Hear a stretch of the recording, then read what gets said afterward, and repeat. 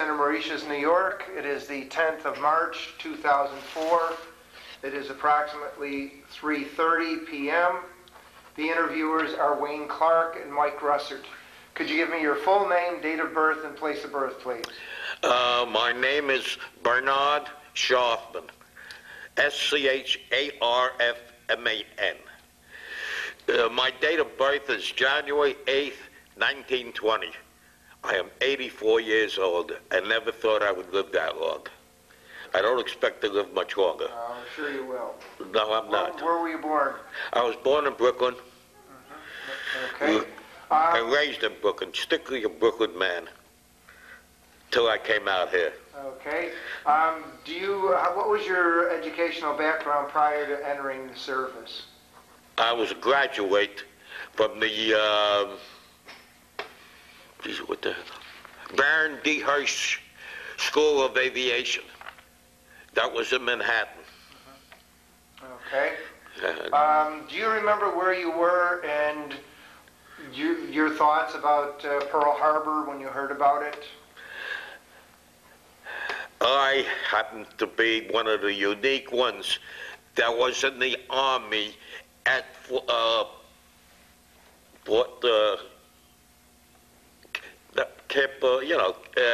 Camp Upton. And my folks were visiting me. I had been there for about 2 weeks, and my folks were visiting. So that's a tragedy in itself. What happened after they left, I just remembered, they brought in the ones that were kept up in the permanent army fellows. Now, I hate to admit this, 90% of them were drunk, couldn't stand on their feet even. We had to dress them, give them their guns and ammo, and send them back out. I should have something to drink. Yeah, I'll get you a glass of water. A gin will do. So they went out. A few people remember, and you're as old as me, they were put out in utilities at the station, at the telephone company, electric companies, and stuff like that there. Well, I stood in camp up probably another 2 weeks, getting training how to march up and down, all that stuff.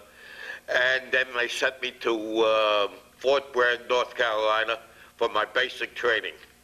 My basic training consisted of doing the 155 howitzers. We took turns on different positions, throwing in the ammunition and all that there. So you were being trained for artillery then? Most of us were, because that's what the equipment they had in those days. Later, then I got, after that, when I graduated and stuff like that, I got sent to Fort Meade, Maryland, with a small group of men. At Fort Meade, Maryland, we got there, I think it was a Saturday night.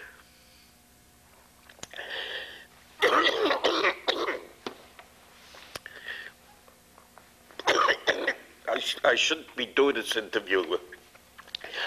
When I start thinking about it, I'm not only coughing because of anxiety, but I get all choked up just remembering the things I went through. We happened to be put into the tent right alongside of headquarters. This is company headquarters company. And that is pretty bad there.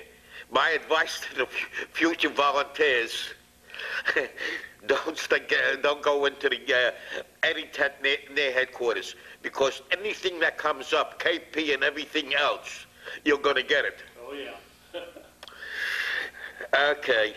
I wake up the next day, that's Sunday morning, and it wasn't a street, in Fort Meade. They had beautiful, houses for the infantry and stuff like that. But we were intense. And it was the winter time. When I got out and took a look on the outside, it was littered with alcohol bottles. So I figured this was my army going into.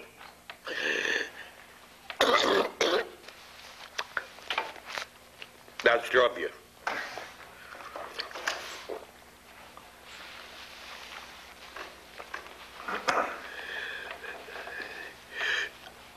Camp Meade was pretty nice. I got to get to Washington, D.C. I got to get to the Congress meetings and stuff like that. I was very much interested in what's going on.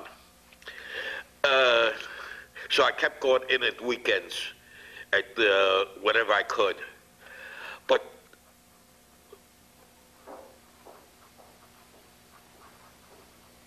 this didn't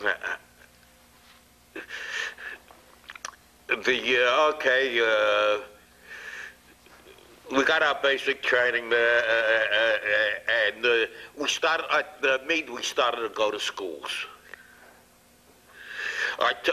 One of my first schools I went to was communication, Morse code, things of that sort. I was a failure. I couldn't get the code, fast enough.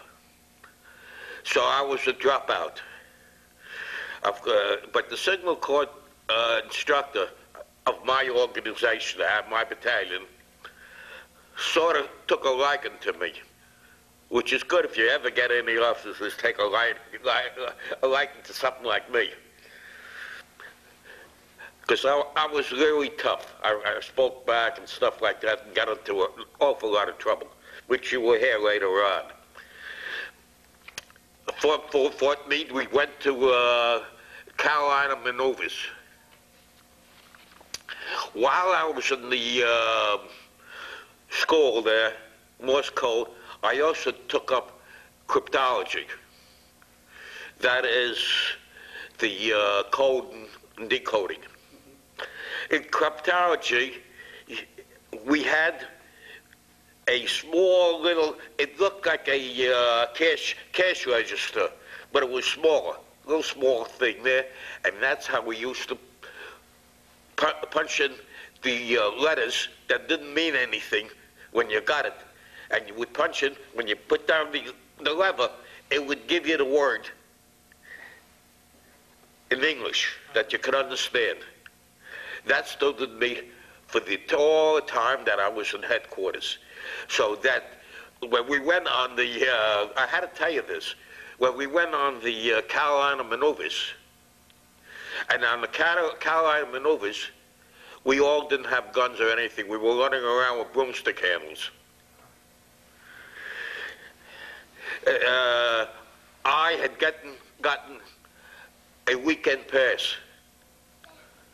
While I was gone and I came back late, they had what you call a field command practice. At a field command, the higher headquarters sends out these messages in code and stuff like that. Well, my battalion had nobody to decode it. That started me off. So when I got back, and I got back, say, about 9, 10 o'clock in the morning, and I should have been back before roughly 8 o'clock in the morning. Nothing was done. I didn't have any punishment at all. But I kept messing up like that all the time. After that, well, we went to, let's see, where was my next move? I think we went to Camp Hood. At that time, there was no Camp Hood. It was an open field and stuff, but we went to Camp Hood. over there, we did some more training at Camp Hood. We had set up a commando course. I don't think I should go into what it consisted of, but it consisted of going up a cliff and stuff like that, then coming down on the other side through they were throwing pieces of made-up bombs at you and stuff like that. And then you had the machine guns, the standard one, where you go underneath the wire and they were shooting over you, regular stuff. That's where we got the training of a man that had once fought a Japanese wrestler. I forgot his name. And he was a fighter, and he was one of our trainers there. And he taught us where to kick. In other words, kick him where it hurts the man most. And that's what we practice a lot of. Besides using the bayonets and all that other stuff. When we had to go through it a certain amount of time because our timing was off. We didn't do it in proper time, so we were there. We also, every once in a while, went out at night maneuver. Night maneuver consisted of we'd make up our own Molotov cocktails and sticky grenades. I wouldn't go into detail how they're made and stuff like that there. But that's just where they had the replica of tanks, which are made out of stone. And we had to sneak up on it at nighttime and throw our Molotovs and sticky grenades. Particularly, I considered that we were well trained, even in the short periods that we went in on the training. From there, we went to Camp Maxey,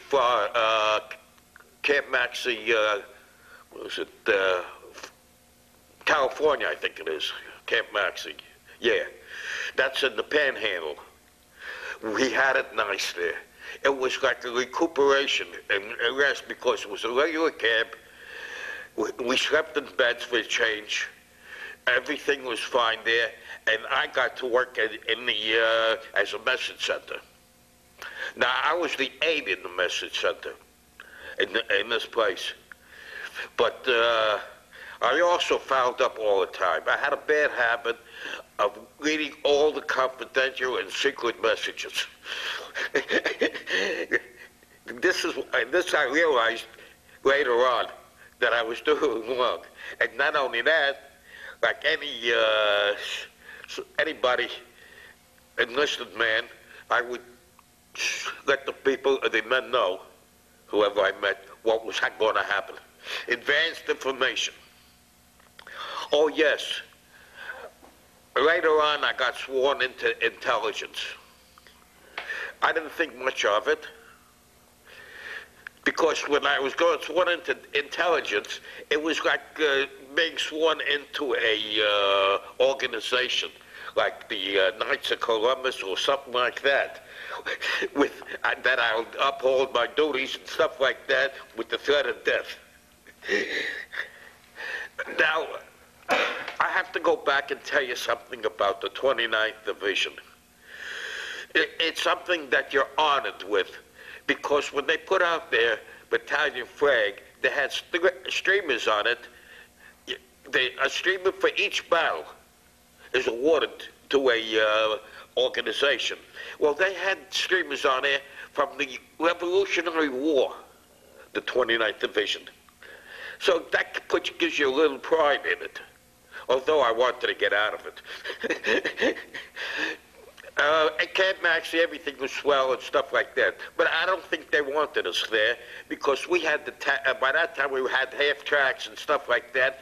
And in town, we were cutting up the roads there with the tanks. It was nice there. After that, we went to Mojave Desert. Mojave Desert, I'm probably skipping a lot of running around that we did after that, but Mojave Desert stays in my mind very well. I found out with all the training and stuff like that, they should have trained the generals a little better. Because the first maneuver we went on as if we were on a wagon trail. And we would make the circle with the tanks and stuff like that, and vehicles, round circle, just like a wagon train.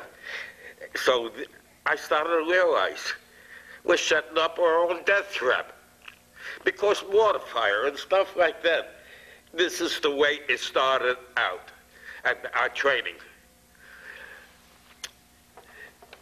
And the Mojave training was more, I think, a better training for our endurance living out in the desert. We lived on the canteen of water a day. That took care of all our washing, mouth washing and shaving and all that stuff. And it was nice.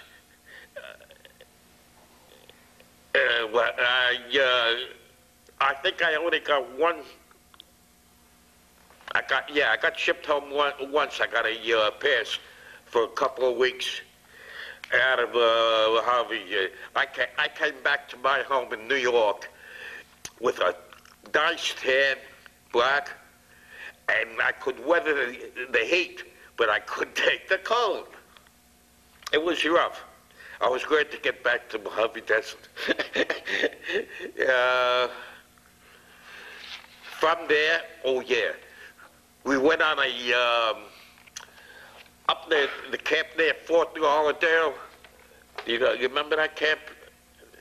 Anyways, that was a rest period for us. The camp there was formed around a big lake, and we had 8 men to a cabin, like it was a semi-cabin. In other words, the sides were wood, and the top was canvas like a regular tent. And that was a real rest camp for us. I got to go home once from there. Then after that, where else did we go? Anyways, we got shipped up to camp. I forgot what camp. Maybe it was Kilmore, one of the camps in New York State, ready to be shipped overseas. They gave us a 2 weeks pass before we were shipped overseas. On this there, I must tell you, because something happens later on that I have to bring in this there. I was invited, and a few more of us, to a wedding. One of my companions had in Brooklyn. At this wedding, he was one of these fellows there. He looked like a movie actor, nice and tall, everything that I wasn't. And he got himself a beautiful bride. He got married that day, and the next day we went overseas. I have to bring this up to you because later on I'm going to talk about it. We went overseas in an English Army transport. Now, an English Army transport, I didn't think they took much care of their men, so you've got to think of how they're going to take care of us. We had this situations of the guys actually starving. One man died going across seasick. This is, I got to keep swearing all the time. This is the truth. So help us. While we were loading on, I saw fresh fruit, food, meat, and stuff like that going on the ship. This is the truth. We got none of it. We didn't even get, we got a little mutton. We got the kippers. And I love kippers now, but then I don't know what they did with it. They don't make it like I do. Anyways, we couldn't eat it. Most of the food stunk anyways. What we used to do, we used to steal whatever we could. We stole potatoes. We ate raw potatoes on that ship. So I started to figure out, well, I got to do something. And I got on the, as a gunner, this ship had on the tail end of it a sitting gun that you could not maneuver, a cannon. In other words, it was stable, anchored to the back. And I got on that crew. Now on that crew, we were what the English call chit. You got a chit for food and for your tea and stuff like that. And we were all chits. That was what we ate. They made up little sandwiches for the tea and things like that. And that is how we stood alive. It was rough. Most of the guys, and only hammocks. That was our bedding. And we weren't used to hammocks, so a lot of us slept under the staircases and stuff like that.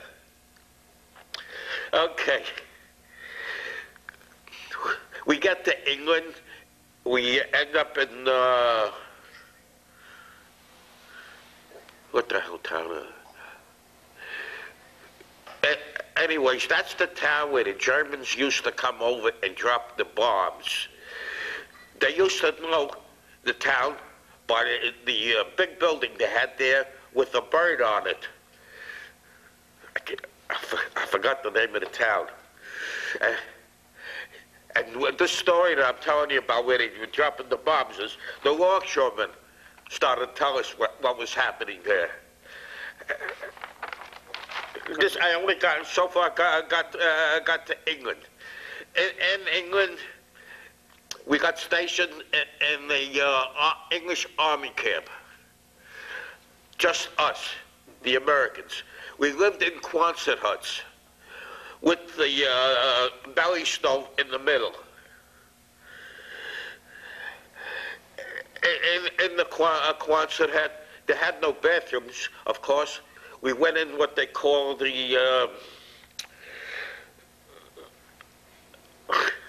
they had a nice name for it too. Outdoors with a pot sticking out underneath it there. The honey. They called it the honey, honey something or other. I have to tell you these things because I remember, you know, so you can understand, even before combat and stuff like that, what we went through at the beginning, the early birds. In England, I was still attached to the message center, so I'd go picking up the mail. Picking up the mail, I had my own Jeep there, and I would pick up my mail. We were attached to the 1st Division. The 1st Division, I can always remember picking up the mail. It was like in a castle, all the way back, you know. The wealthy people of England lived very well, I must say. When I got there, the mail clerk that had our mail in bags, you know, for the battalion, my job was to separate it company-wise. When I picked up my mail, the mail clerk there told me, "Would you like to meet Roosevelt?" So I said, "Roosevelt, the president?" He says, "No. Cameron Roosevelt, he is the general of the artillery for 1st Division." I met him. These things you never forget. He was a nice man. He shook my hand. He asked me what outfit I'm in and stuff like that.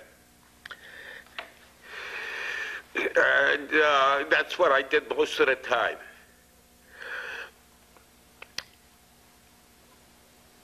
Then we had, before the invasion, if you people remember, you see it in a lot of Eisenhower greeting the paratroopers before they went over and stuff like that. Well, we didn't get Eisenhower. we got Montgomery.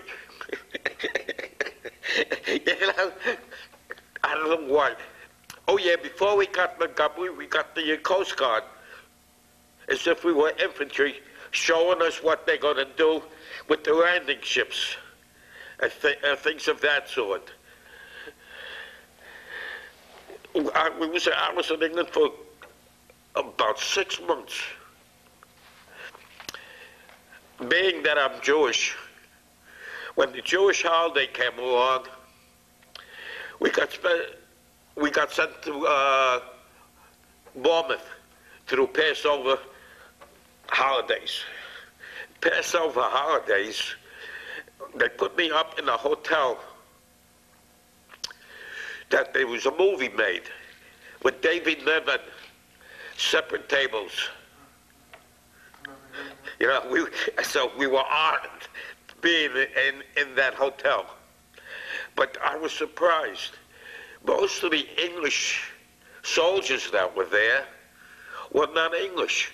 They were Polish. Polish and a couple other foreign languages that escaped and got into they were the pilots. I got to know some of them speaking Jewish. Okay, after that, we hung around a while. Oh yeah, we went up, we did some firing on up north on the cliffs there. It wasn't the cliffs of Dover, but it was something like it.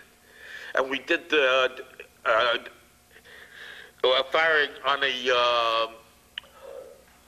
towed guns, towed targets, and also stationary targets.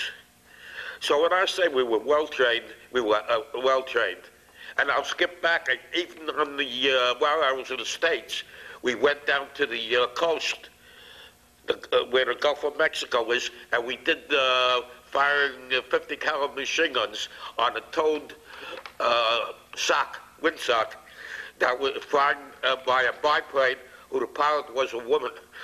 They let us know in advance so we shouldn't shoot her.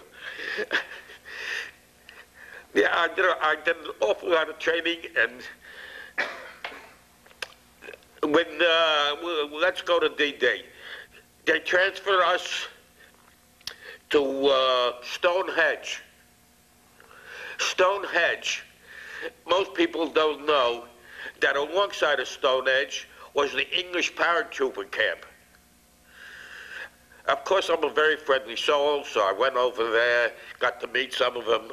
I used to do a lot of things on my own. And I met some of them. Now, people don't know what was happening during when we were getting ready for the invasion.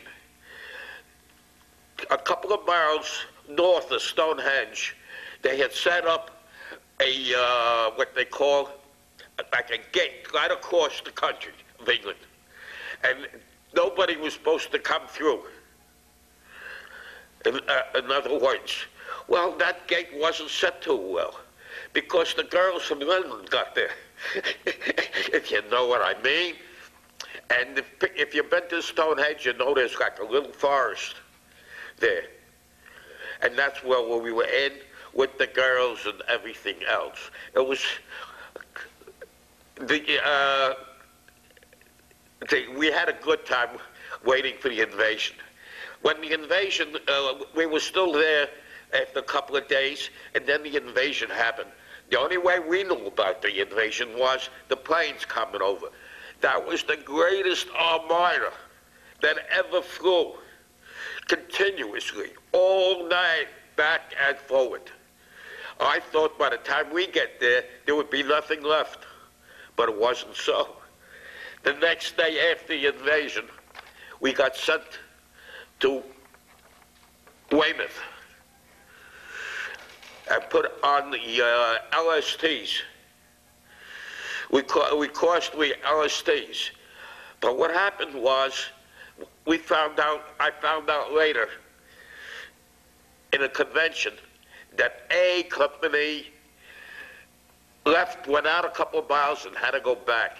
They didn't come in till about 12 days later. So I don't think that was one of the reasons we didn't get recognition as being in the invasion, although we were part of the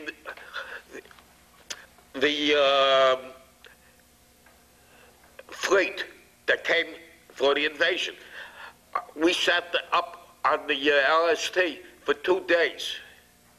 While we sat there, the German planes came in.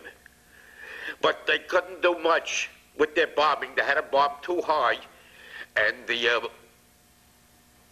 blimps that they had tied to the LSTs kept them off. So we didn't get machine gunned or anything like that. While I was sitting there, the Ducks, which is a ship that carried all the ammunition and things, was going up and by.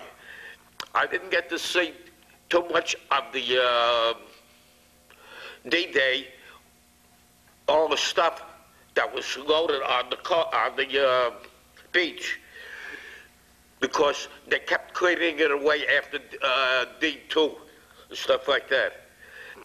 Then when we landed, our tanks had a funnel built on the rear, so as an exhaust, because when we hit the water, we didn't know how far we were going to go down. So all of our tanks came through. The engineers had already plowed the water the way up the cliff. I came in with the 29th Division, Omaha Beach.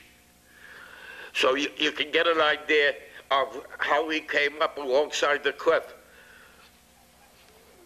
And it was all the engineers had marked out the mines. We went in a couple of miles, sat there for a couple of days, then we moved up again. I know we had two movements. About the second movement, I went up to the colonel and I told him I want out of headquarters. I want to go into action. The reason I did that, my motorcyclist, one got his head chopped off on the wire that they laid across the road.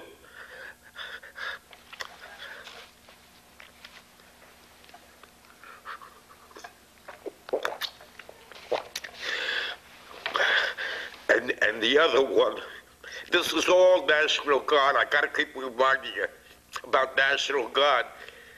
Kept a hand grenade hooked onto his jacket, and the pin must have fallen out. So when I lost these two guys there, I can go back and tell you, way back, during the Carolina maneuvers, I went with them to steal watermelons. And this is the first time I got shot at with a shotgun by a farmer. So you see, these things react on you.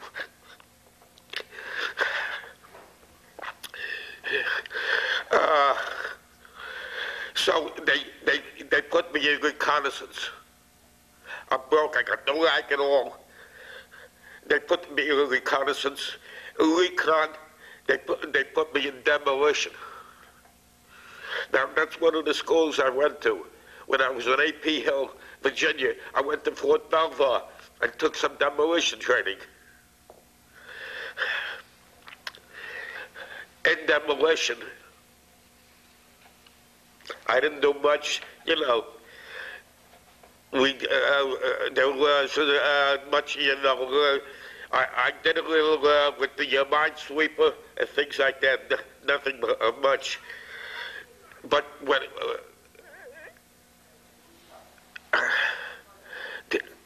oh yeah, we stood there. We got hung up by St. Lo.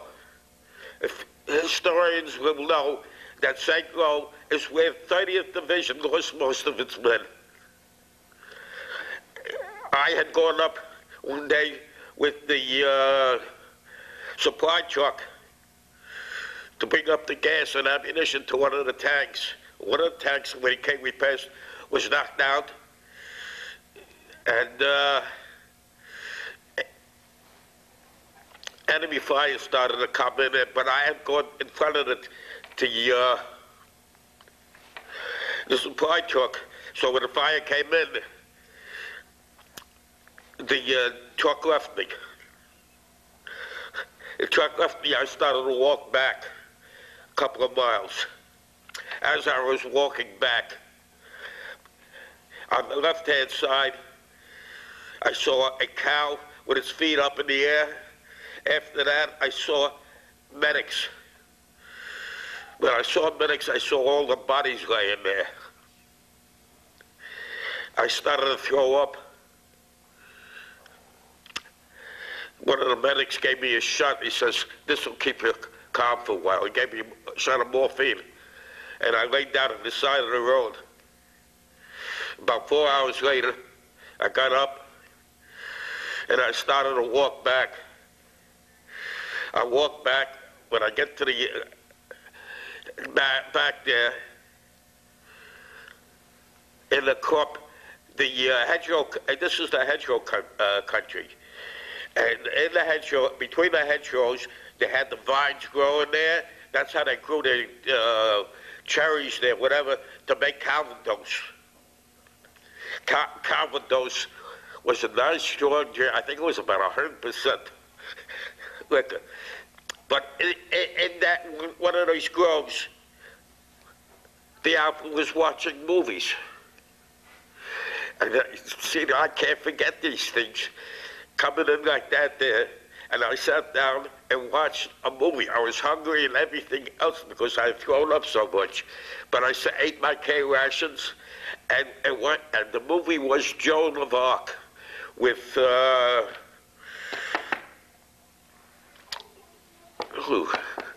great Swedish actress. Ingrid Bergman. Ingrid Bergman. So I remember this, because later on, if I get to it, when they took me out of the hospital in a truck, I sat in the front row one of these shows, and I went up and I spoke to Ingrid Bergman. But I gotta tell that later. So we're in combat. The next later on, we get up to before Paris. We're up in the hill. I think the town is the name of Orléans, overlooking Paris. There, by that time, I was nuttier than ever. So I get up to one of the guys who remembers me, still remembers me, because he wrote to me. He was on the Commander. A Commander is the vehicle with 6 rubber tires and the 37 millimeter turret on it. Those were the guys there. Most people didn't know it there. They covered our flanks. Most of the guys were nuttier than me. So I went up there and I saw this guy. He lives in Washington now, the state of Washington. And I spoke to him and I says, "How about us taking a trip down there to Paris some night?" That took guts. And he says, "No." He says, when I get the binoculars, he says, "I'll show you that there's 2 pillboxes right in front of the entrance into Paris."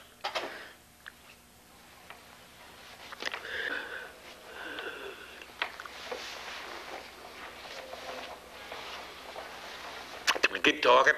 No, you're off? Okay. Let me take a break. Okay. This is out of one of the books. It actually starts here. Carl there is below. All right. Can we have these? That's what I brought. Oh, great, thank you. Thank you. And I'm going to send your I wrote a book, but and I only have just a page. my pictures of one of the books. I should get it there. You can make a copy of it. Do you have the book with you? I'll go get the book. Is it here in the library? It should be in the library. Okay. The name of the book is Hitler's Last Gamble.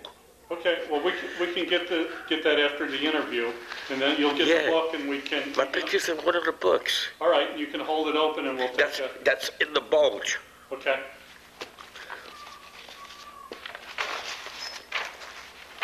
Okay, thank you. And you're gonna be here tomorrow night? Yes, Yes. yes, sir. All right, thank you. I'm gonna bring one of my things. Now, this is out of another book. Okay, That's not out of my book. okay. That's something to do with one of the authors. I think Hank Keats wrote that book. All right, well, thank you very I think it much. was on battleships Okay, or something. all right, thank All you. right, we'll see you tomorrow night. Okay, sir. Thank you very, Okay. very much. Okay. I appreciated everything. All right, thank you. Thank you. Before you put it on, did you get anybody as naughty as me? Oh, Yeah, you got the guys naughtier than me? Oh, yes. we've done over 600 people. Yeah, but I go around saying, I'm the only one that did this, and I'm just not. Okay, we're back up again.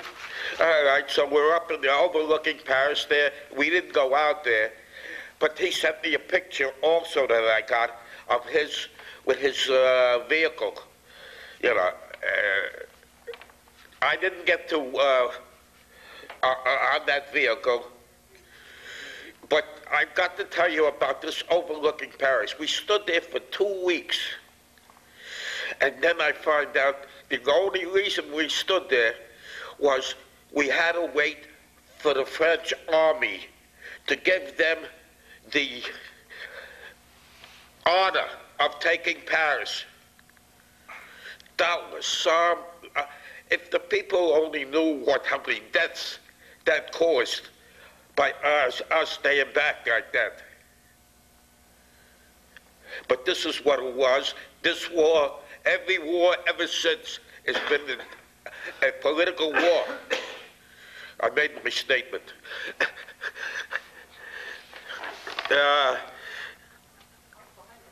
Oh yeah, so then we took Paris there, and we stood overnight in the park, the Victor Hugo Park.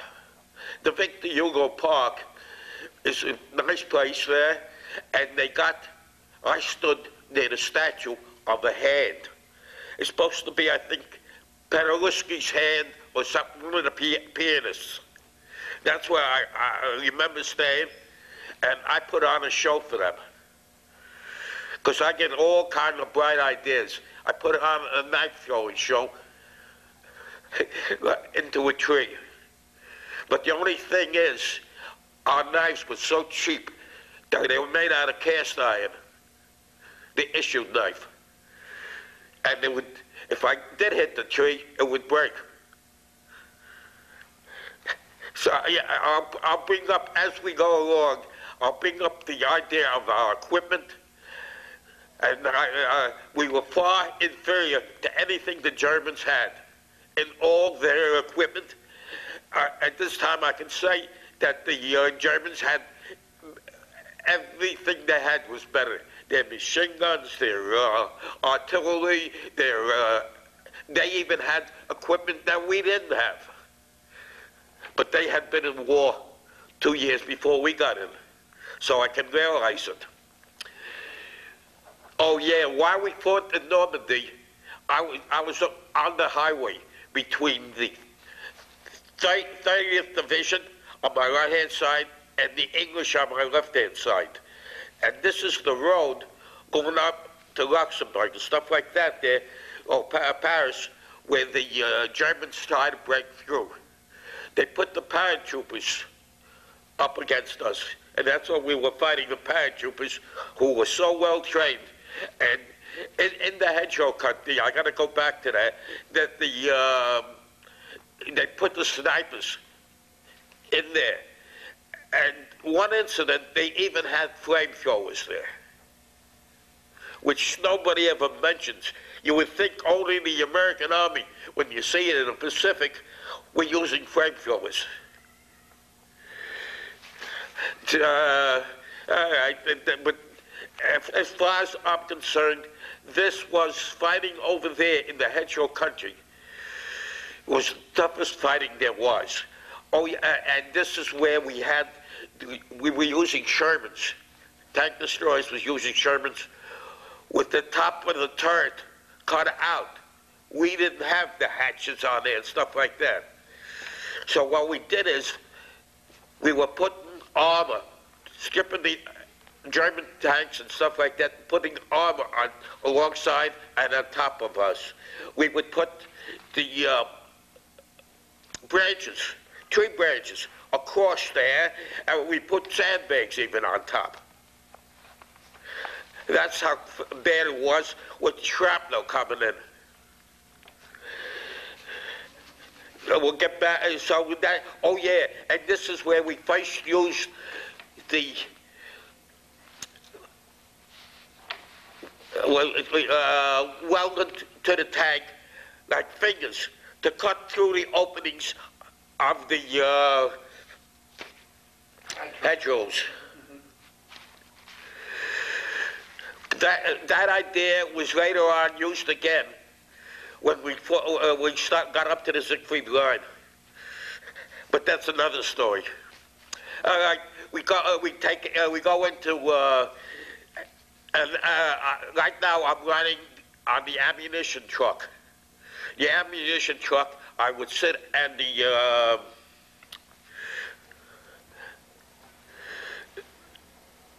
the detonators. The detonators were in wooden boxes there in sawdust.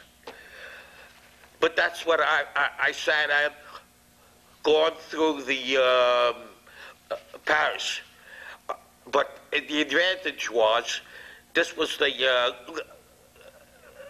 it's smaller than the half-ton truck, bigger than the Jeep there, one of those vehicles, and I didn't have the top on it. So I happened to meet some celebrities. One of the celebrities I remember was Kid Chocolate. Kid Chocolate, I remember, in my younger days, fought in Madison Square Garden and stuff like that. He gave me his picture. I gave him a pack of cigarettes. Cigarettes was what was the main means of exchange. But I had something happen to me that was like a miracle. I don't know if it was there was a man standing. We would stop and go and stuff like that in crowds, you know. And one man, civilian, says to me, "Your name's Sharfman?" And I says, "Yeah." "This little boy, that's his name." And I figured he's trying to put a scam on me. You know? And this started to, you know, I got these ideas and thoughts in my head later on. Stuff like that. Should I have taken him with me? What should I have done? Was he a relative of mine or wasn't he? I didn't do anything, but it always stood in my mind. Things of that sort. We went through Paris there. There wasn't much shooting or anything like that. We get through Paris. Fighting is on the way. You know, stuff like that there. I think that's where we did I got 5 battle stars, but I can't picture which is which. In other words, I can say, oh, this happened in the Bulge, and this happened during the Pincher where we cut off a big piece of the German army.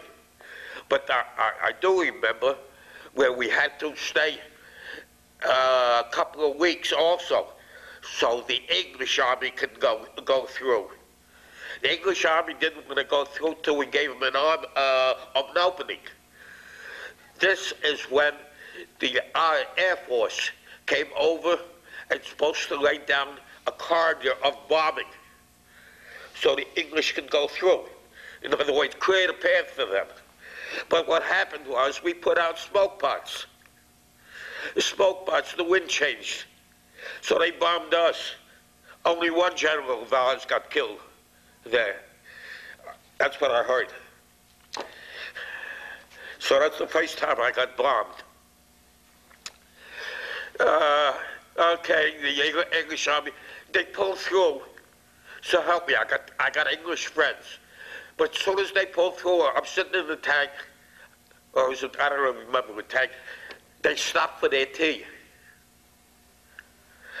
I'm telling you, I almost went over and told them what to do. War stop? They had their tea and they moved on. And this is right after I think we formed the 5th Armored Spearhead. The 5th Armored Spearhead. Being that I was in the demolition, and if you see on my head, one of these things are for 50 caliber machine gun. So I must have hit the mark, and they gave me something for the 50 caliber machine gun. Now the 50 caliber machine gun, they went and they put me on what is supposed to be a commander vehicle without the turret. Instead of the turret, they had a 50 caliber in a circle like. In the circle, and that was my job with the 5th Armored Division. In front of our truck that had the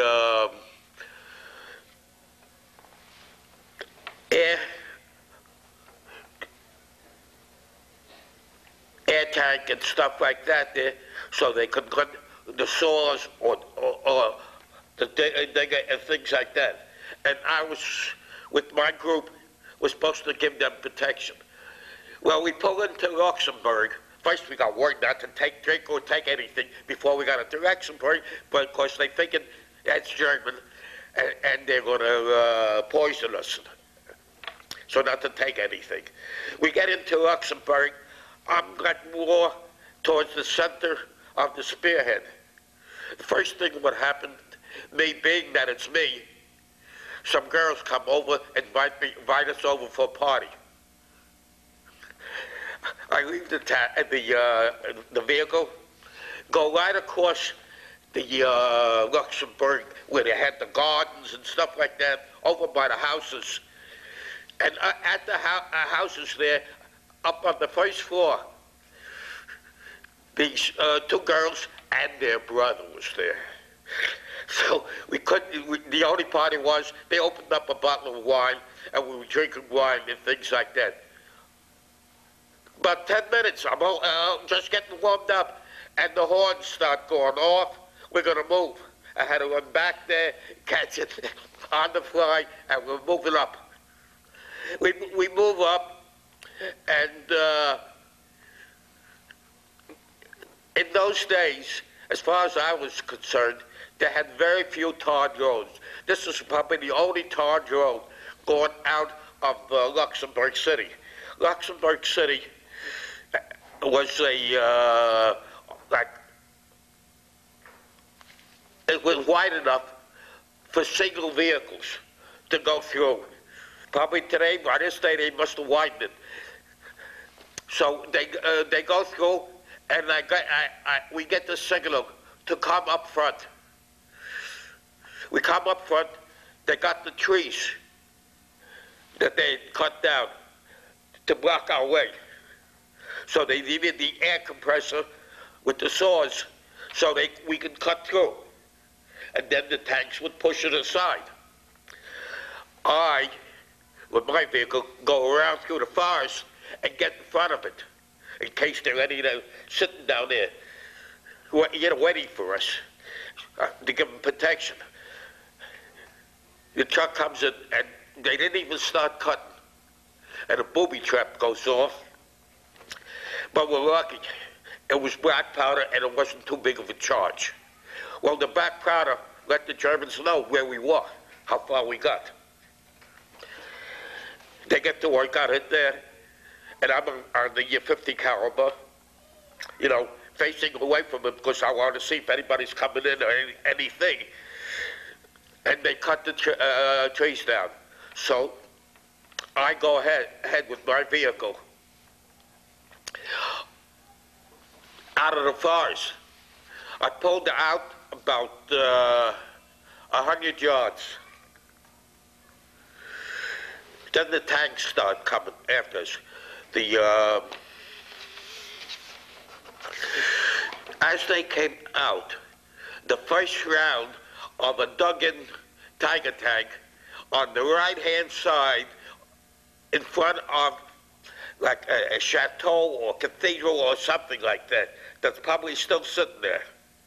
Fired its first shot and only shot across my bows and missed. Somebody called in for fire support. All the time that we were spearheading, we had fighter planes above us. In a couple of minutes, the fighter planes came in and dropped their belly tanks. I'm sitting there watching. So help me, most of the war was like a movie to me. I sat there and watched the belly tanks come down in front of it and hit them.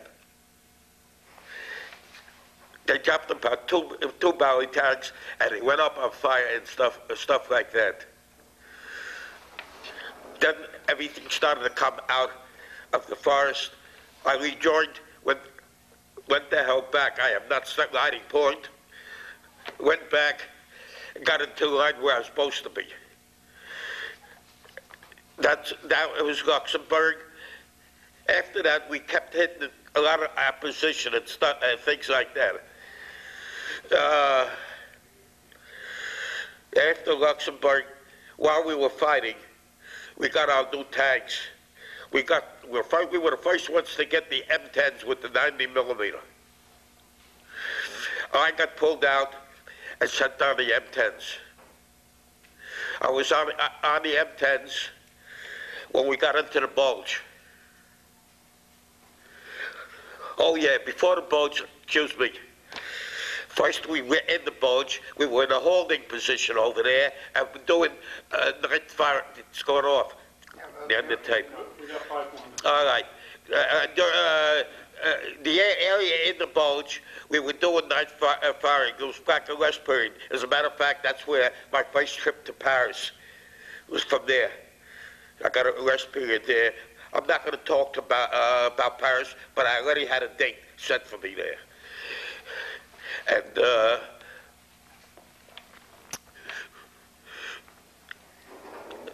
when we got back from Paris there, we had one incident that I really shouldn't talk about it, but we had a disorderly retreat from the infantry that was there, which no American would say that Americans should retreat. Well, this outfit did retreat, and I'm not going to mention which division it was, but we had to move our tanks in front of him and threaten to kill him if they didn't go back. That's the truth, gentlemen. After that, we stood a while longer. They needed us up in Hurtgen Forest. The big combat was going on in Hurtgen Forest. Got up to Hurtgen Forest there. Hurtgen Forest, if anybody was there would tell you, the Germans were doing indirect firing over there, hitting the treetops, and the treetops became shrapnel also. It was so close fighting there that's the only place I remember where they put out barbed wire with tin cans sitting on it there in case any movement during the nighttime. We were in Hurtgen Forest for a little while, but the 82nd Infantry paratroopers were fighting up in Belgium, not Belgium, Luxembourg. but the bridge, Yeah, I was in Belgium. not bridge. They were fighting up there.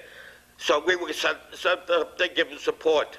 So, by the time we got up there, which is day and night driving, we got up there, that's the first time I seen a windmill. Once I seen that, we had orders to go back. They already took the bridge and stuff like that. We went back to Hurtgen Forest, did a little fighting up there. Then I think the bulge happened. Okay, why don't we stop here and move? We still got a few minutes. Okay, we'll continue. The bulge happened, and we were put into the bulge.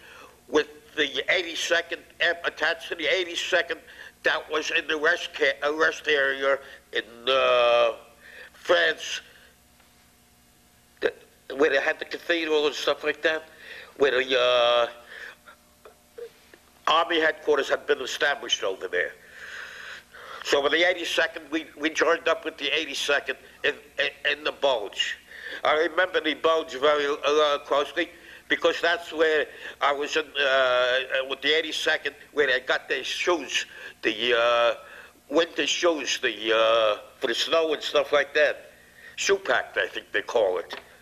Some of the guys from my outfit stole the jump boots. I was good enough not to steal it there, because these guys, when they went to Paris on their trip, got into the guys from the 82nd there, and the 82nd made them take their boots off. All right, we're going to stop here and change tapes. The 82nd? Yes, that's during Bulge.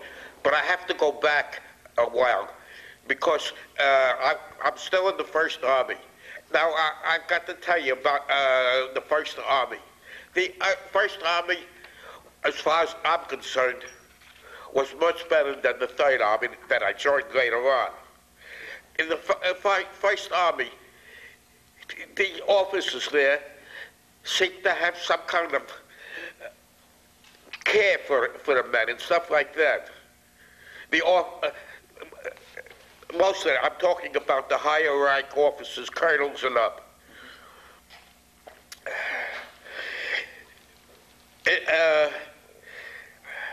So then I'm still in the First Army. My tank was different than all the other tanks, the M10s. We went and put a metal box on top of where the radiator is, in the rear. We had it strapped down. This metal box was our, we could call it anything, our souvenirs that we collected. Mm-hmm. Well, we collected anything that we considered valuable. Like we go to a town, I hit one town, I knew something about it, and I found silk stockings, women's silk stockings. That's one of the things when I got to Paris, I came back with. But I had to go, but these houses of ill repute to get to sell the silk stockings. Most of them wanted to give them me in trade. I was not that good. I couldn't take it all in trade. The reason I'm telling you, if you ever see a tank, an M10 with that box, we were the only ones to have a box like that while we were in the First Army. Now, I'll go back to the Bulge. People must realize what a tank is. A tank is an icebox in the wintertime, an oven in the summertime. In the summertime, you sit in there in your shorts. And if you touch the metal, it's got hot, sometimes you get burnt. Mm-hmm. That's how it heats up. In the wintertime, especially during the Bulge, it was freezing. So there's a picture that they might show. This picture is in a book about the Bulge that was taken by me, by a combat photographer that I never knew it was taken until somebody told me it was in there. And it shows me with, I think it's some of the men from the 82nd Airborne, me sitting in front of the tank. And the top part of, there's two pictures on that page. The top part shows the bodies of Normandy, which I had been in that area, so I know something about that.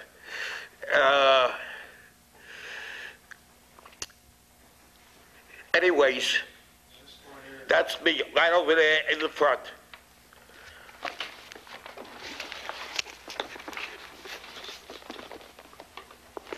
This is me, little me over here, sitting there, and as usual, I'm doing all the talking. Okay, if you just move your finger. Like that. And on this end, standing, is my commander.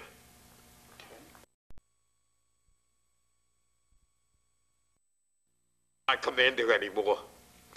I was the only one left in that tank. I stood in that tank. Well, I didn't stand. I got out of the tank for 4 days till they sent me relief.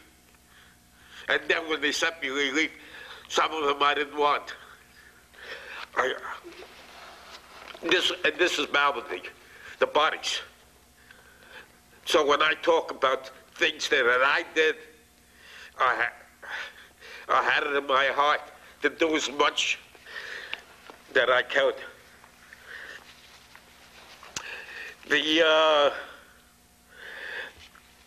Like I was saying, the next day that I woke up, we had had a frost that night. I was the only one left. I hadn't been called up because we used to stay on duty 4 hours where we were sitting in one place, take turns, guard duty, sitting in a tank. And during the bulge, all of us was in the trenches. Either we dug a trench underneath the tank or on the side of it. I can describe that. My tank was right alongside a railway embankment. On the other side, it was all German, all enemy territory. The only time I did go across, as stupid as I was, instead of taking the water and melting the water, there was a running stream there, stuff like that right alongside, and I collected a cup of water. But I realized I better not do it again.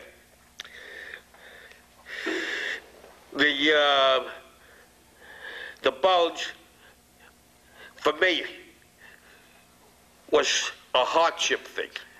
It was all hardship, you know, with the cold and the food. Oh yes, here's another thing that I'll swear by. I had 10-in-1 rations. 10-in-1 rations, if you don't know what it is, it's good meals that we look forward to eating instead of using K rations. So I had about 4 boxes of that strapped onto the side of the tank. In one night, it was stolen by the 82nd. God bless them. But this is what war is. People got to realize everybody was out for themselves. And if they got away with it, I'm glad of it. It's all right with me. Then when I got the men, I got them that I didn't like. You know, when you say like, I mean, I couldn't depend upon them. For instance, they sent me up one man from the Air Corps, a staff sergeant. I'm a private now, commanding a tank, and they sent up a staff sergeant. And the first thing, and we was sitting there cleaning the guns and stuff like that, and getting ready, you know, for our next battle. The first thing this man says to me, gets out of the Jeep, asks for me, by name, and says to me, where do I sleep? At that time, I had one answer for anybody like that. First of all, he comes up in uniform. I hadn't seen a uniform almost a year now. And he says to me, where do I sleep? I says, get the hell out of here before I shoot you. So help me God, I never seen him again, and he must be thanking me that I saved his life. That'll give you an idea how I was set. Because I know I'd get no use out of him. If he's worried about sleeping instead of staying alive, I got rid of him. But then they sent me up some more guys and stuff like that I got along with. The main reason I got along with, I did the cooking. I scrounged for food. I know where the Germans hid the food, all the sausages and stuff like that. the whoosh and things like that. So I'm not going to tell you in case we get in the war again. We're going to go find it. But that's what every time we pulled up into a position, any tank, any position, I was the first one out of there. Looking, scrounging around. I picked up my swords. I got 2 swords. One of them from the First World War. The second one, I saw a Jeep coming, driving, with a German officer sitting on the hood. You've probably seen it in movies and stuff like that. And I said to the guy, "What are you doing?" To the guys. "Oh, we're bringing them back for our colonel." The sword. I says, "Hell you are. I'm taking it." I walked over and took it. And the guys looked up at the 90 millimeter. Didn't say a word. It's these things I learned how powerful I was. Not me, I was. The tank was. You know? And this is how I made my war. And I did things I'm ashamed of, but I did it because I had the power. I really, I can't tell you, because even now, if I said, I think it was Hurtgen Forest, and stuff like that, I forgot, no, the Black Forest, which comes later.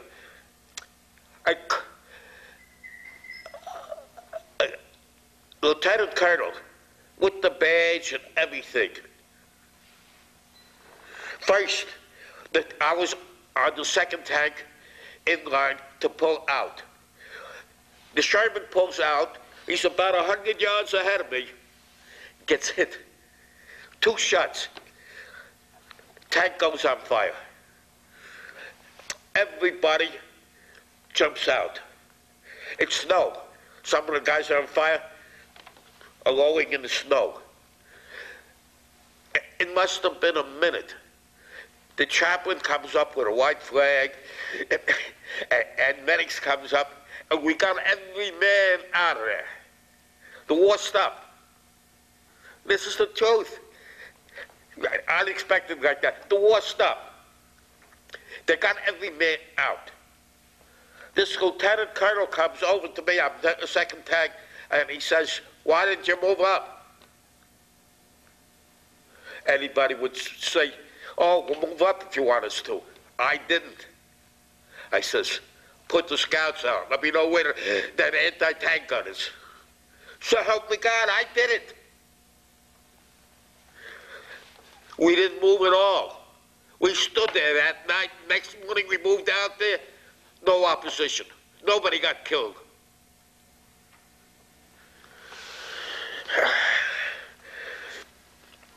I don't know if I got reported. See, by right, when you see in the movies and stuff like that, a man doesn't do his talk from an officer, he's entitled to get shot.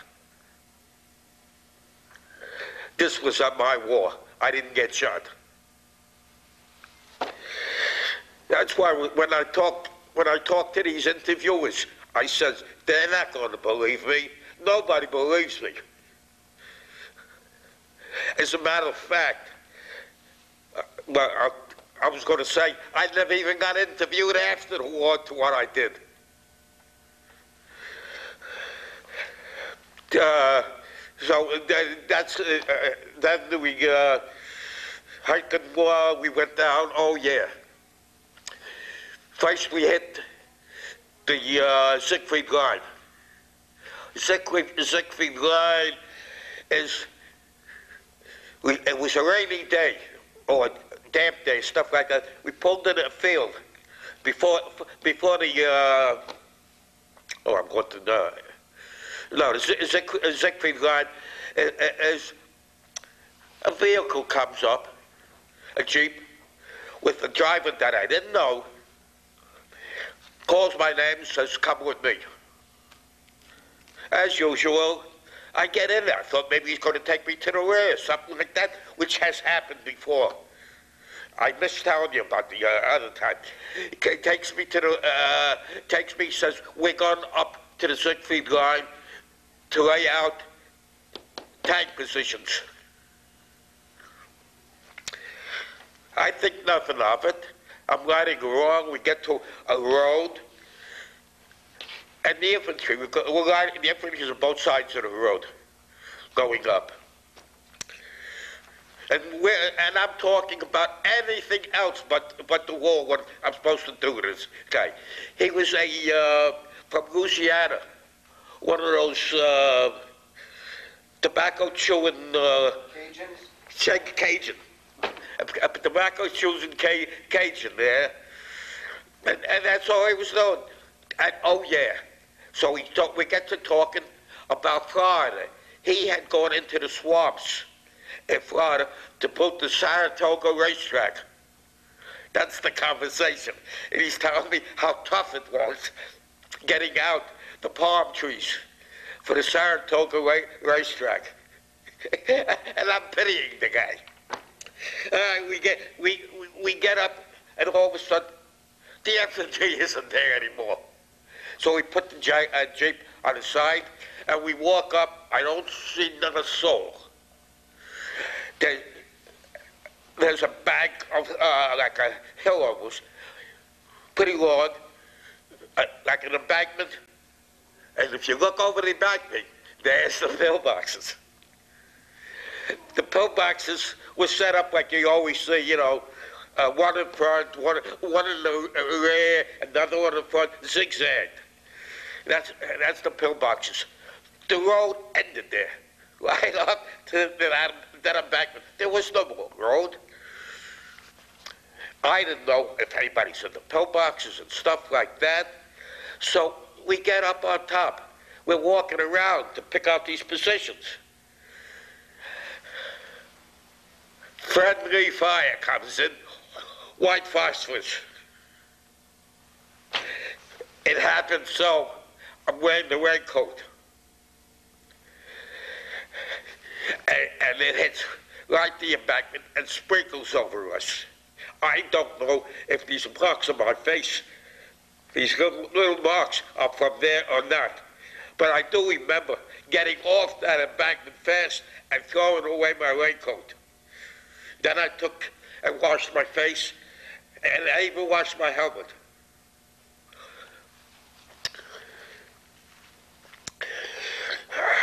We get down on the side, and we started to make noise, knocking in pins, 10 pins we took with us, and we were hitting it in with the butt of our...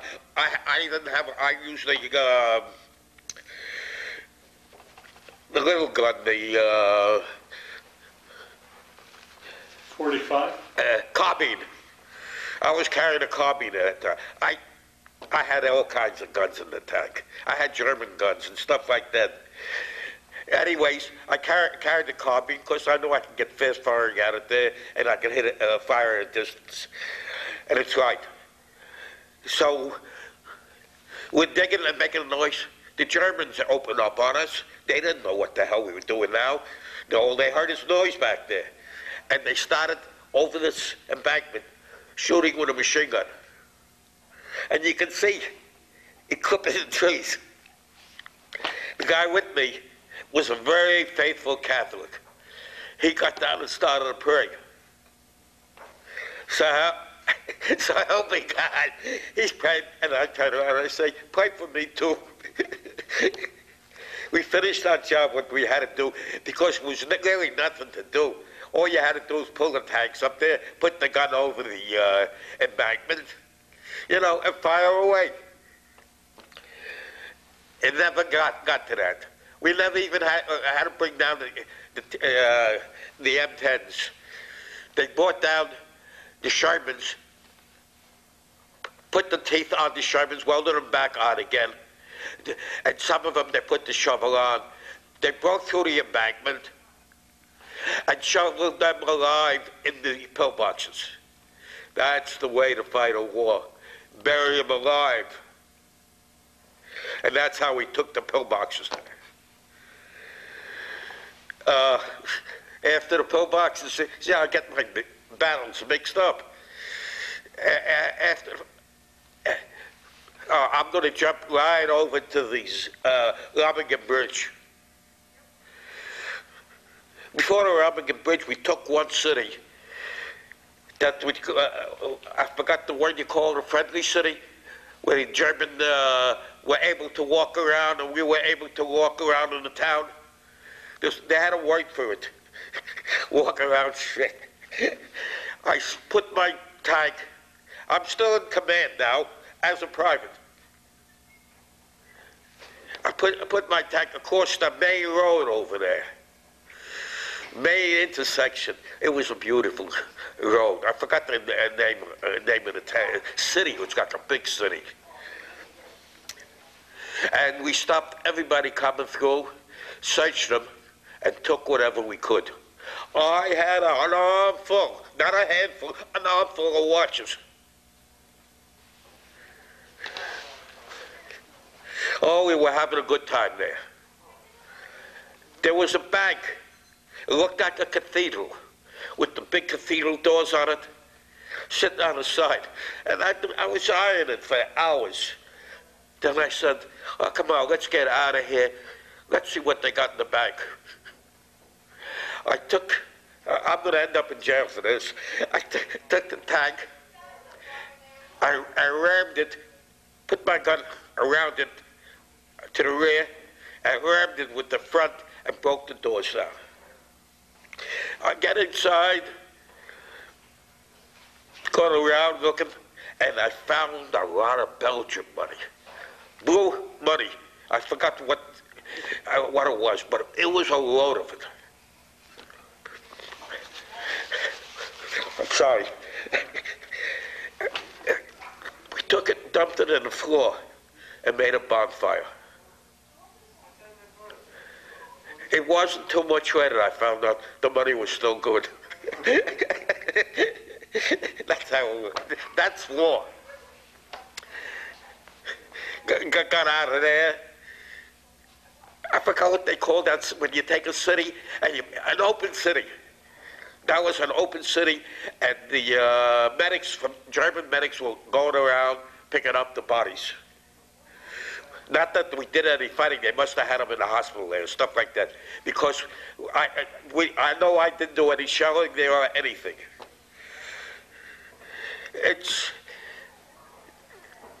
Then we moved on there.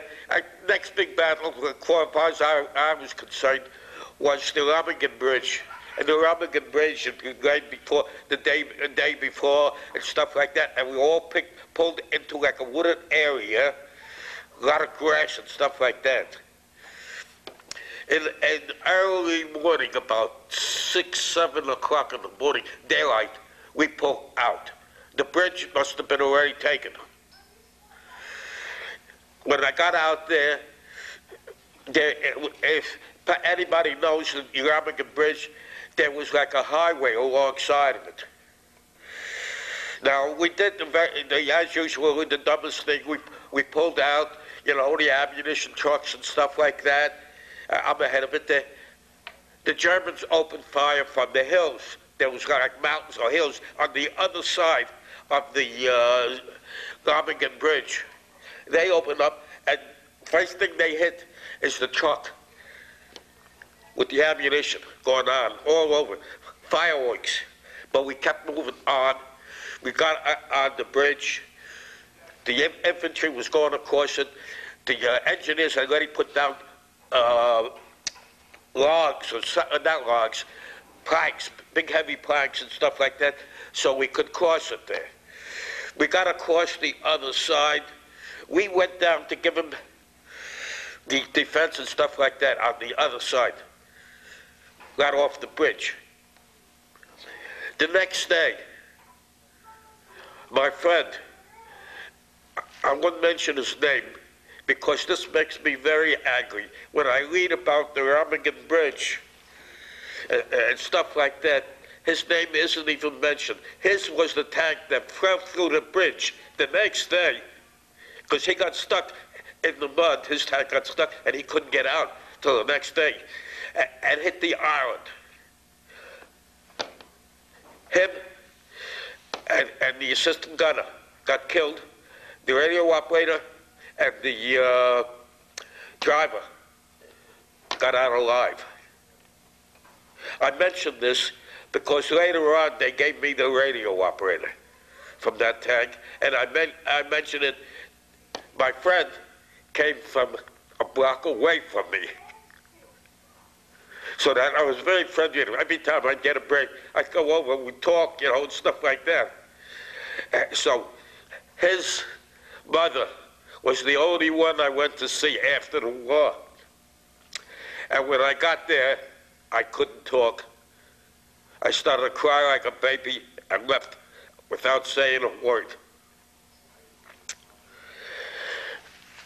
All right, so the Robinson Bridge, they shut down on us and stuff, and he came the next day.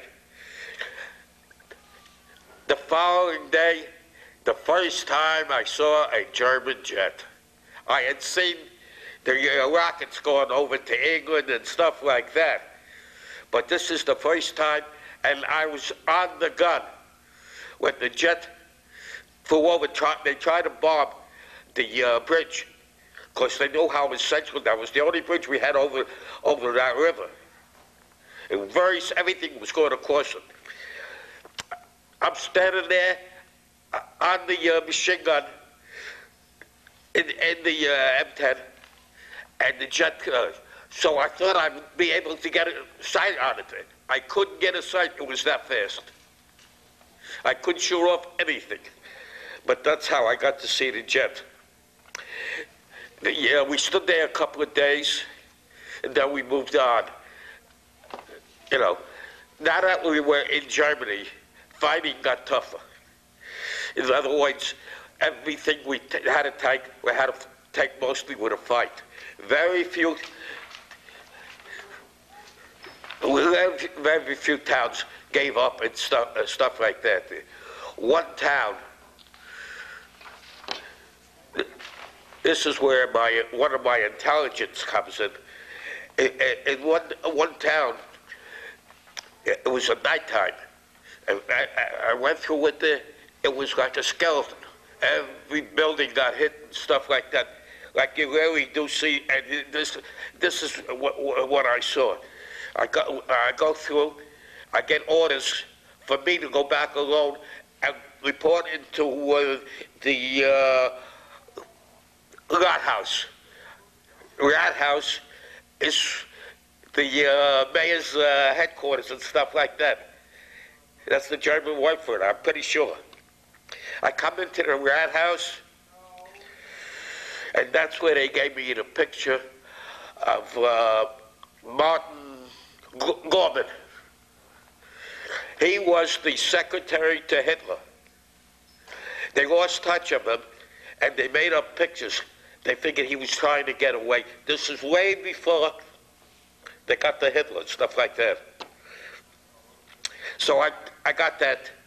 I don't know why they sent me. Anybody could have gone picking it up. And I went back. I kept that picture with me.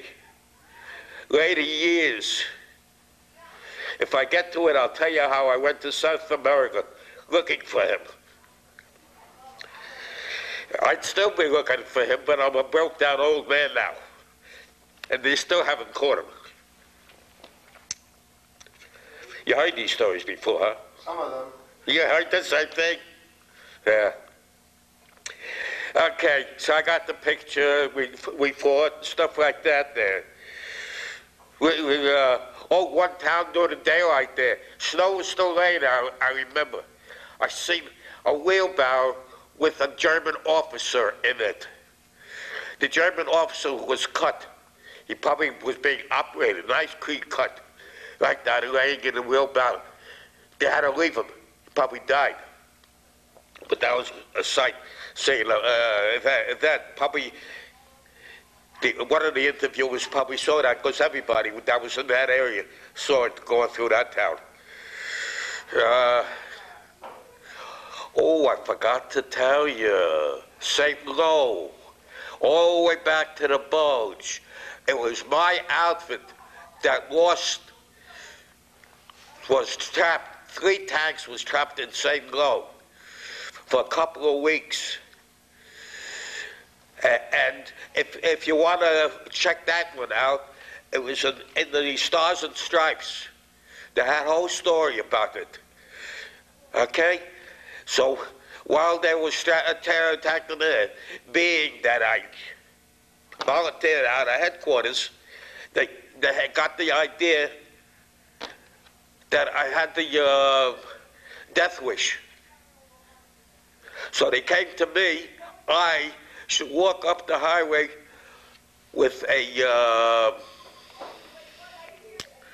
minesweeper.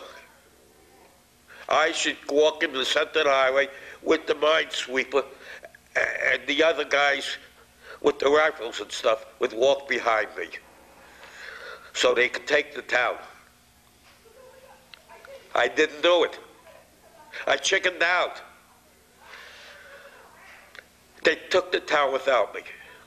But I just wanted to know, some of the guys from that tank was hiding in the basement, in the cellars there, and stuff like that. A lot of them got out alive. That's one of the incidents I had to tell you. Even though I chickened out, I wanted to. Now, Ramagan Bridge. The biggest disaster was in the road at the first few days that we went through. After that, there was a lot of wine. I stocked up on wine there. They had the line wine out there. That was the best wine I ever got in my life. It's better than the local wine we get here. Then we moved on, of course, like I was saying, we had small battles and stuff like that. One battle I remember. It wasn't a battle. We were, at this time, what happened was, they split us up. They put 3 tanks, I think, or 3 of us, to a division or regiment. In other words, they would split us up there. So I would be with a company.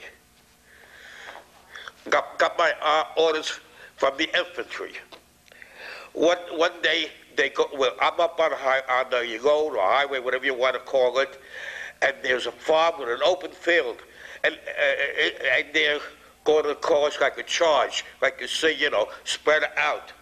All of a sudden there, I got my tank sitting alongside the barn that was up on the road. Just the gun sitting out. A shell comes out, I didn't know from where, goes through the barn, bounces off the side of my tank. I'm not used to that. So we started a fire away. Not knowing where to fire, but I know the infantry wasn't in the woods over there. We started firing away. And this was a nice warm day, and I'm wearing my combat suit. Combat suit, I don't know if people know what it is, but it's like overalls with a tank jacket to match the overalls.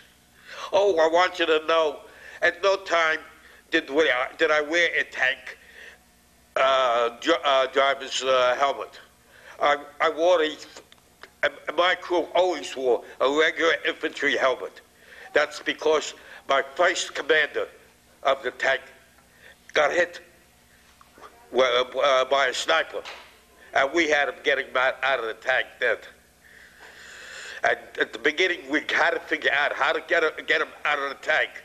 Of course, we figured out to get him out of the escape hatch we had at the bottom. Most people don't know there was like an escape hatch. And what you do is you open it up, put the person or the dead person's head out, and you move up, and you slowly let him out. Then you put the escape hatch on, pull up a while, and then he's out in the open. It's easier that way than trying to get him out of the top of the tank. That's why we only wore infantry helmets. Because well, I don't know. Anyways, let's get over with the war. Sorry. Oh, man. Sorry about that. That's all right. Is it on? Oh, it's on, Yes. it's rolling. It's ready. It's ready? Okay. Then we got orders. Oh yeah, I forgot that position that was warm and stuff like that.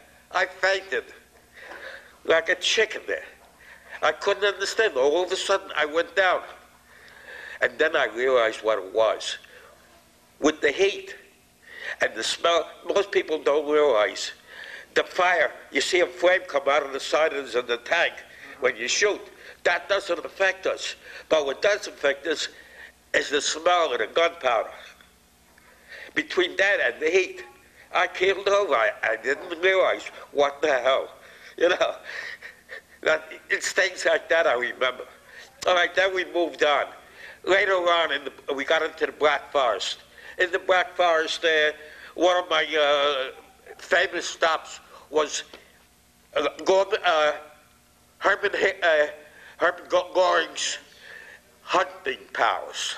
Herman Goring's hunting palace was made all the way around with a lot of glass. This you can check out probably in the books and stuff like that. Here we have a whole company of men in a place like that. The first thing that amazed me was it was already stripped. He had showcases lined up in the big living room or whatever it was, but they were empty with his trophies he must have taken out. The main amazing thing is that the bathroom. I was never used so an updated bathroom because they had two. One you did your session on. The other one was for the woman to clean herself out after an intercourse. I can use that word, can't I? But of course, the men, being all the men in there, we had to use everything we could possibly have. So they used that too.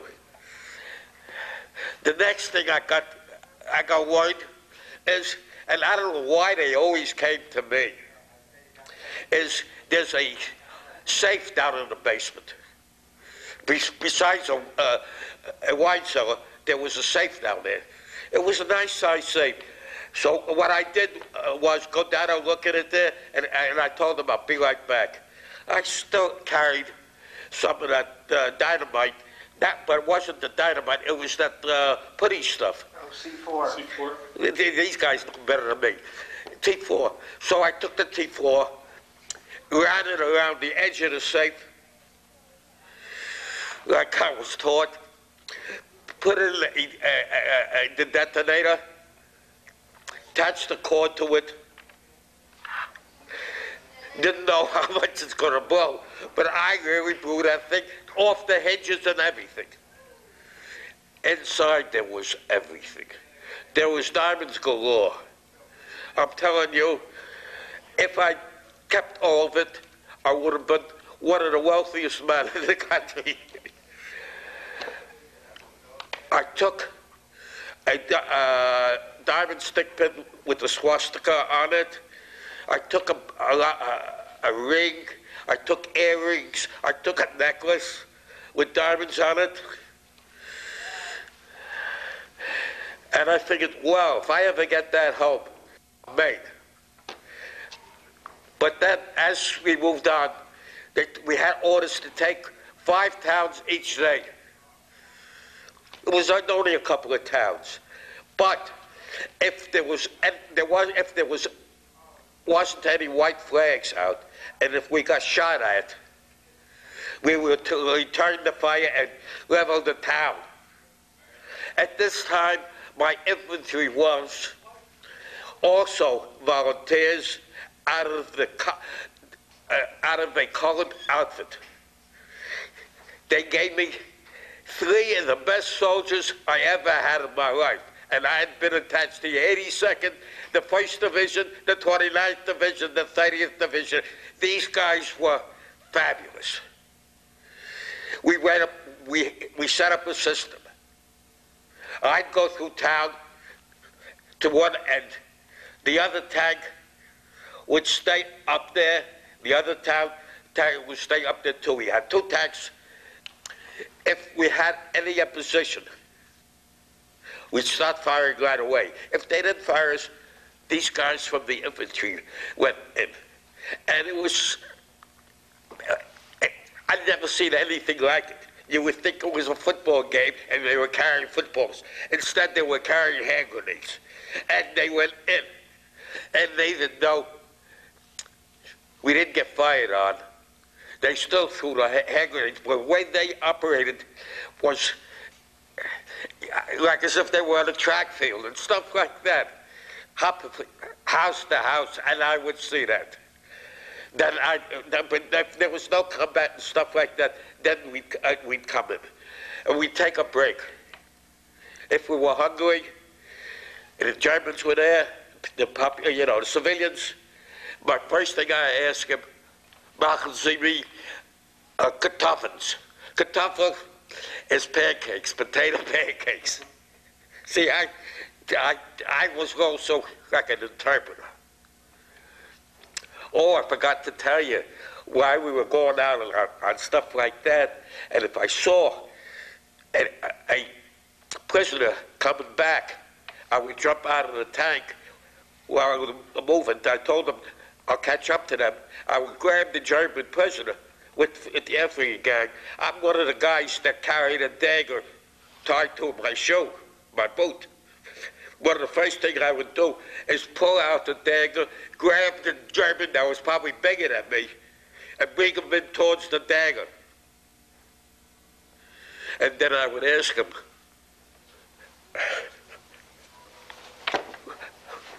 wie is the, in Jews there, but they knew it. Wie is the Spitzpanzer? Panzer. And most of the times they told me. I don't think they hesitated if there was Spitzpanzer and stuff like that. Well, another guy,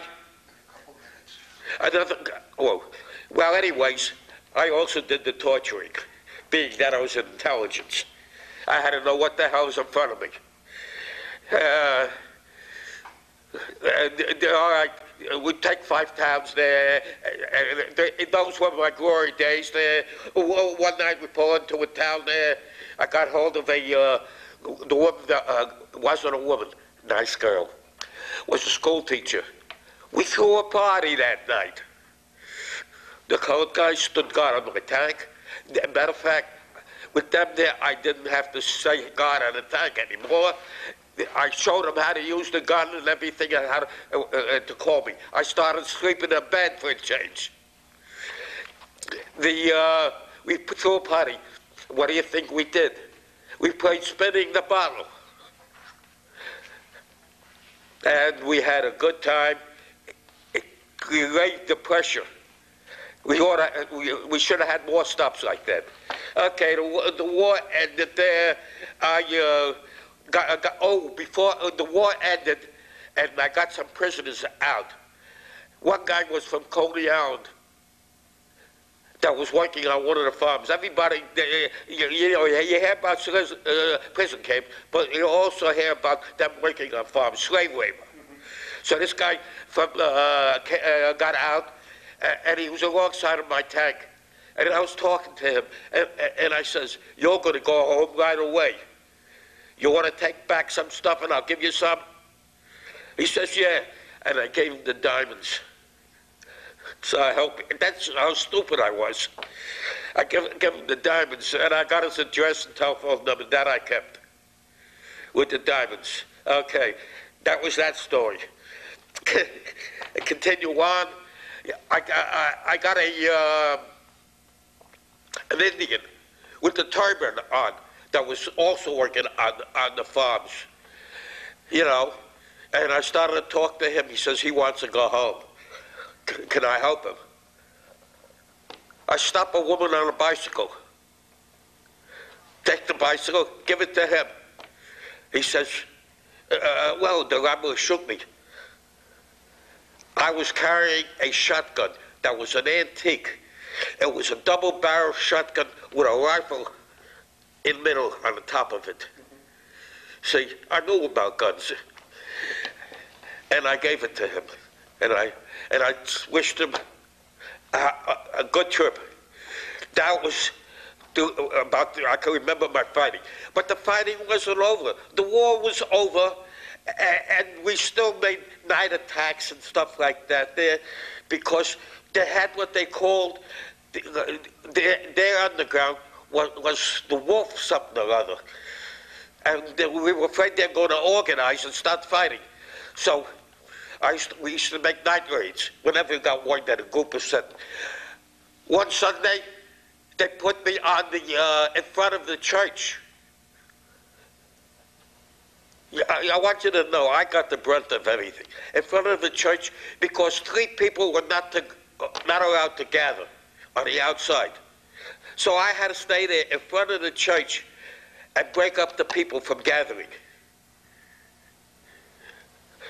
That hurt me, you know. I was doing it this, but things like that there. Then another time, German kid comes over to me. I don't think it was about 8 years old. The war is over. And I was one of the first ones home. I'll get to that. The war is over, and he says, jetzt noch the Ruskies. In other words, now we should go fight the Russians. Things like that you don't forget. I look at him, didn't I fight enough?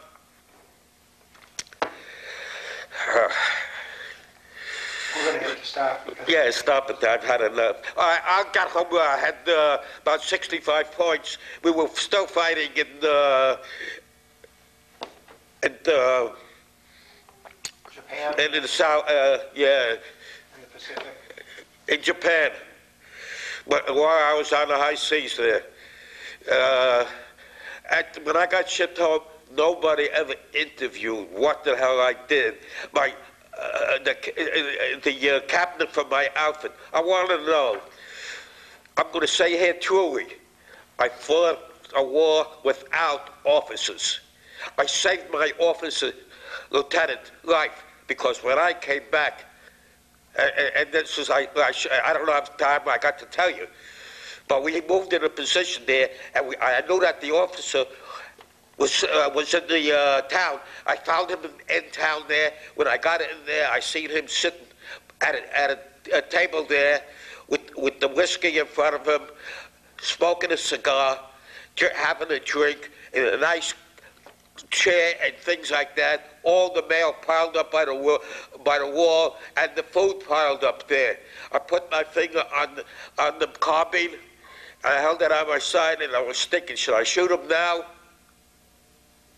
I didn't shoot him. I saved his life, and he knew it.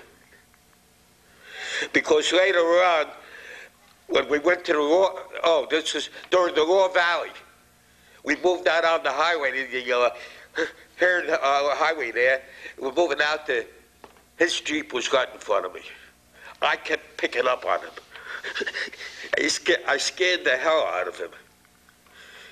He got out, came over and got me out of driving the Jeep, the tank.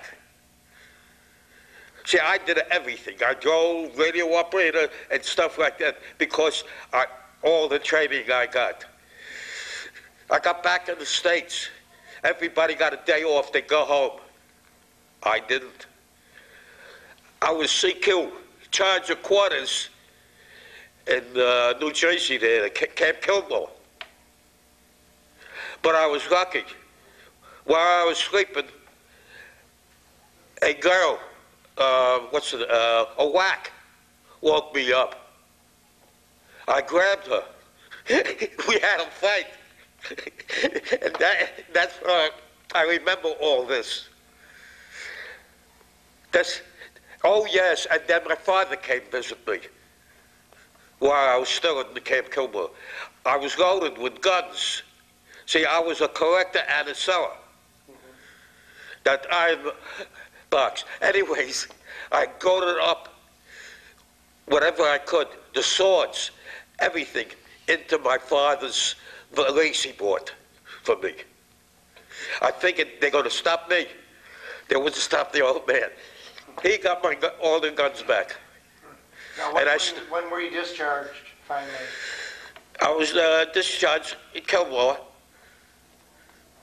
I think it was Kilmore. Yeah, Kilmore. You want the date? I don't remember the date. But I told you, I put in 4 years. That's enough. Okay, well, we're going to have to stop All right. here. Yeah, it's enough. Thank you very much.